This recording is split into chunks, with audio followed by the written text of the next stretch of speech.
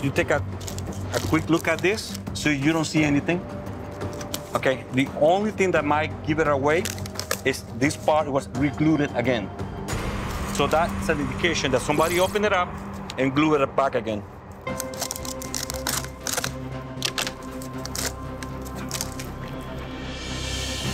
Now you can see here, the vein, if I can call it.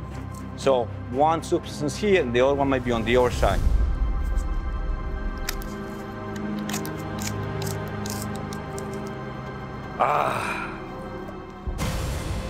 All right, we have a white powder right there.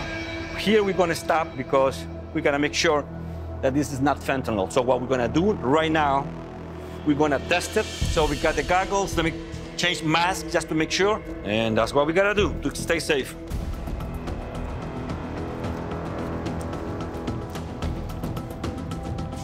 All right.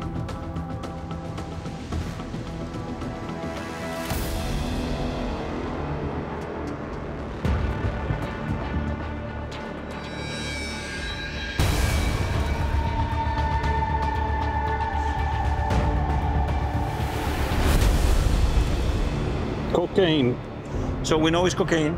It's not as toxic as fentanyl, so we're gonna try to extract it, see how much it weighs, and as you can see, probably it's gonna be a lot. It's gonna take us a long time to do it, but that's okay.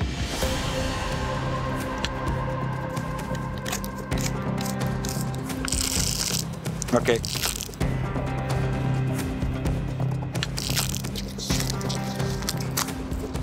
And we save the day.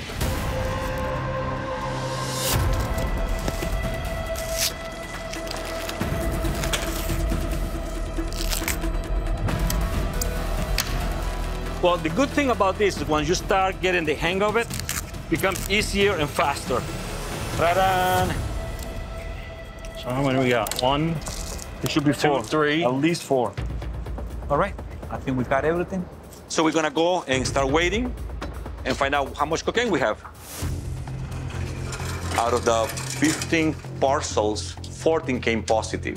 So we will weigh 14 parcels and find out how much drug do we have. Okay, this is gonna be 89 grams. 94, but this is 100. Regardless of how small or how big the cocaine shipment is, we're always trying to intercept it because it's always gonna cause harm to our community. Okay, last one, and we're done. There's gonna be our 14 back. 86. 1.5 kilos of cocaine. Today, we accomplished our mission. Tomorrow is another day, and tomorrow, we will do it all over again.